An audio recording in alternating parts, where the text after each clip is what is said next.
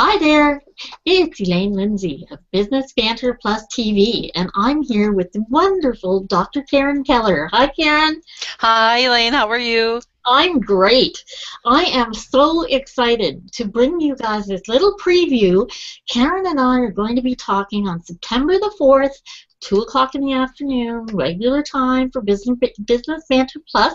We're back for September for our fall season, and I figured I would bring you someone spectacular to start off with.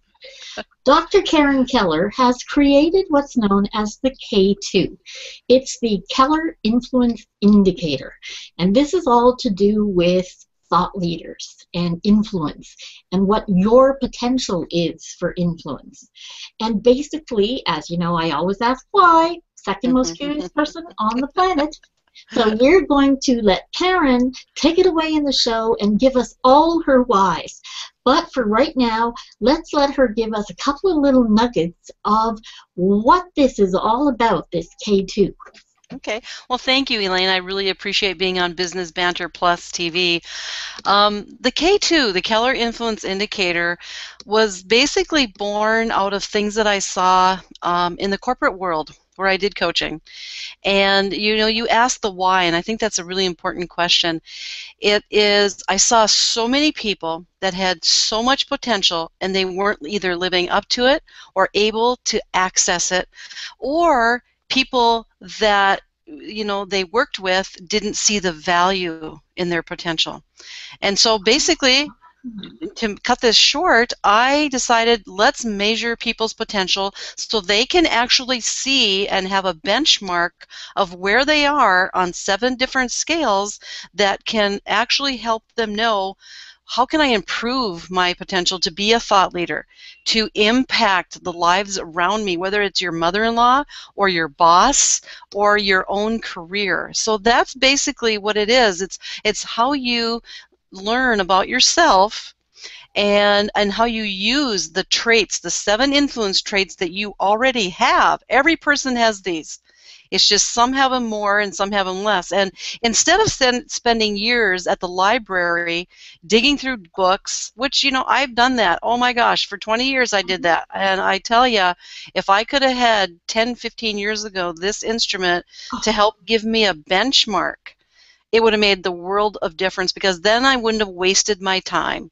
But it helps people understand these 7 traits and where they are on them and how they need to use them.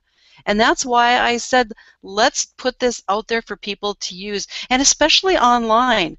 I know you do a lot of online stuff, way more than I do, and your relationship building is there, and that's where people get an introduction to you. They see you online. They want to read what you're sharing. They want to read what you're thinking. Well, it takes a certain amount of influence to be able to show up in front of them and to say, hey, pay attention because this is important, whatever your message is. So anyway, the K2 measures that ability in people. And the wonderful thing is, and this is probably going to look backwards because, of course, I'm doing it in a Hangout, but Right. This is one of the books. This is one trait, confidence. And I have to say, what you said about wasting time, although, reading, never a waste, but spinning your wheels in areas that really don't speak to what your particular issues are, where you need to work. And that's what I found when I did the test. First of all, it's like Karen had shadowed me my entire life. Okay, it is so bang on, like no word of a lie. It literally blew my mind, because I thought, how from the question, and there are quite a few questions. There's well over 100 questions. Yep, there's 133. 133. I wasn't sure it was 32 or 33. Yep.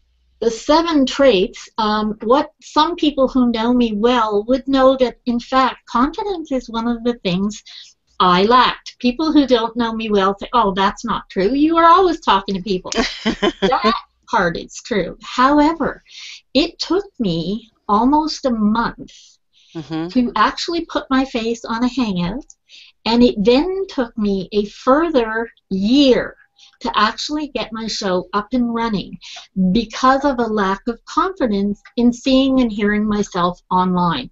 So this is a really, to me, important topic that I really want to delve in with you. And this is a really long preview all of a sudden, but I'm just so excited to have you, Karen.